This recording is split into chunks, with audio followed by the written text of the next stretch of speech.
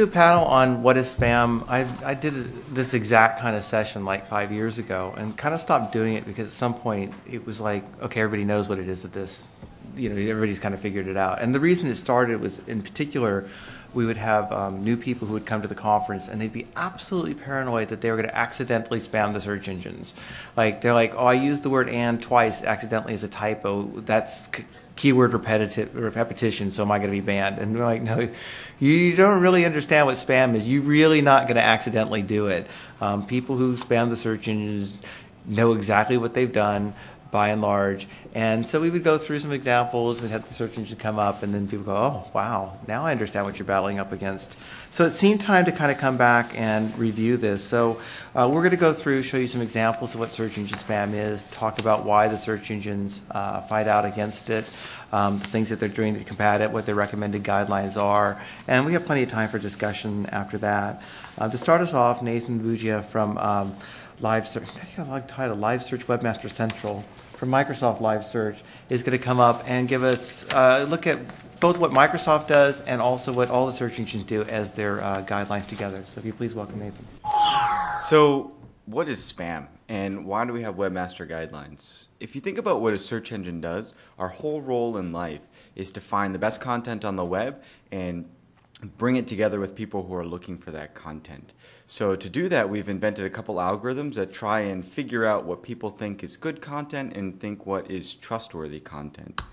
And spam very specifically is websites that violate one of a predefined set of rules that we have or tactics that we've found that try and manipulate those processes that we've defined to make themselves seem like they're better content or seem like they're more authoritative or more relevant. Now you might recognize spam on the web if you've ever looked for certain things like, link building campaigns, free money, stuff like that on the internet. This is an example of a website that I found that has guaranteed 10,000 visitors in an hour. All it takes is $35 every month. Now that's pretty awesome. I don't know, 10,000 visitors, that's more than my blog gets. The problem is the way they go about and get those visitors and get those links. Generally not the customers you're looking for, and generally not a way that's approved by search engines. Another one of my favorites, this one, don't ever write any content again for your website. This RSS to blog, the automated blog poster, they'll actually go out and steal content from other blogs around the web, kind of, massage it a little bit, make it their own, and then allow you to automatically post it on your own blog. And once you put enough advertisements around that and do that enough times, the idea is that you could be rich, rich, rich, rich. And then another one of my favorite ones is Phantom Cloaker.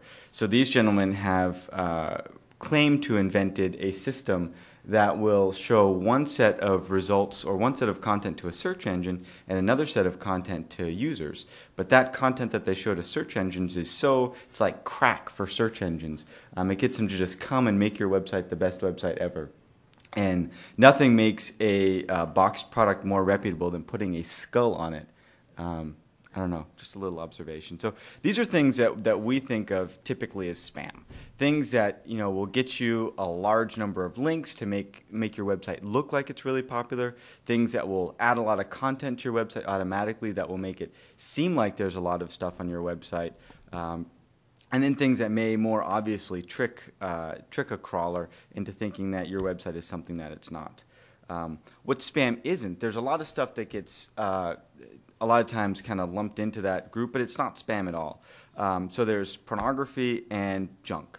So this pornography is pretty straightforward. But the junk is a little bit more hard to identify sometimes. And this is a page where there really isn't a whole lot of content on the page. It could be a very thin page, or it could just be a page of all ads. These aren't spam, and we don't think of these as spam in our index, although they are also detected automatically and generally filtered out of most results, unless you're specifically looking for them. So when we define spam, I said that it's really something that it's content that violates, or the live search definition of spam is content on the web that violates a very specific set of rules.